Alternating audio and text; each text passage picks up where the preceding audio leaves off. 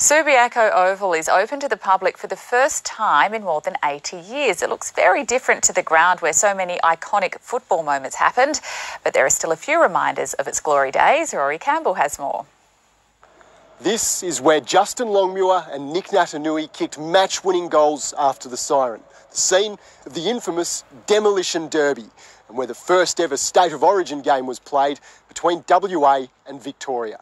As of today, you can get out on Subiaco Oval and relive those famous moments. It's now officially open for public use outside school hours. During school time, the kids at Bob Hawke College will use it.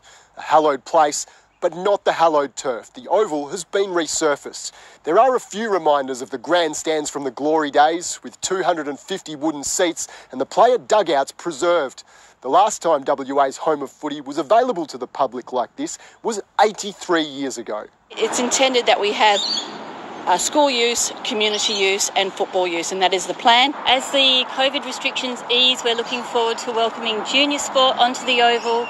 We're hoping to see people meeting here, enjoying the space. This is a key milestone in the Subi East Redevelopment project. A plan for how development will take place around the ground is still being worked on. That'll see up to 2,000 homes near the Oval and at the old Princess Margaret Hospital site. In the news at 6, the latest details on exactly how community organisations will be able to use the Oval. Now it's available.